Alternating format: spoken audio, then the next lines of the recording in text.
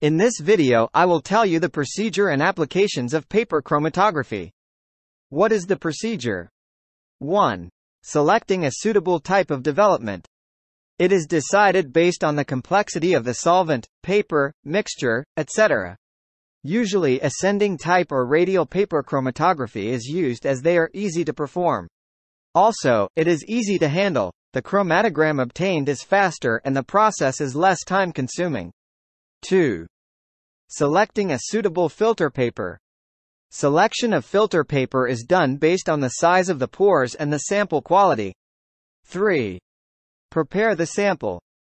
Sample preparation includes the dissolution of the sample in a suitable solvent, inert with the sample under analysis, used in making the mobile phase. 4. Spot the sample on the paper. Samples should be spotted at a proper position on the paper by using a capillary tube. 5. Chromatogram development. Chromatogram development is spotted by immersing the paper in the mobile phase. Due to the capillary action of paper, the mobile phase moves over the sample on the paper. 6. Paper drying and compound detection. Once the chromatogram is developed, the paper is dried using an air dryer. Also, detecting solution can be sprayed on the chromatogram developed paper and dried to identify the sample chromatogram spots. Now we will see some applications of paper chromatography.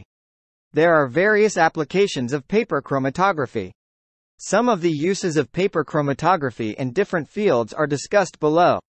To study the process of fermentation and ripening.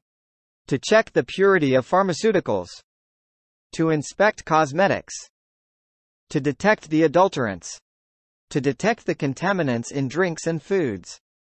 To examine the reaction mixtures in biochemical laboratories. To determine dopes and drugs in humans and animals. In the next video I will tell you the types of paper chromatography. Stay tuned.